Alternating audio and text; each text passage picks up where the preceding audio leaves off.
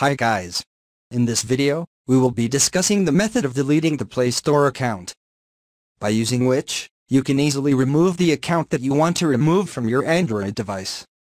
So, now look at that simple trick and keep deleting the unwanted Play Store account. First of all, open Gmail app.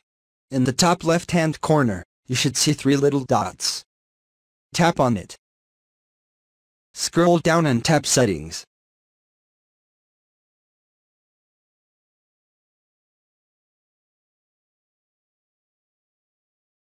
Tap on the Google account that you want to remove.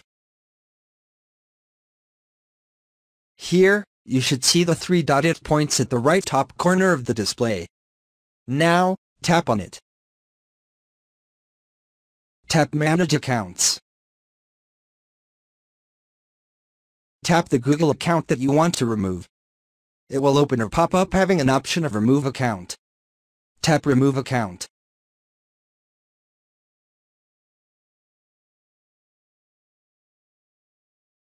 Once you have followed above process properly, you are done. We hope that how to delete Play Store account discussion should help you to do it.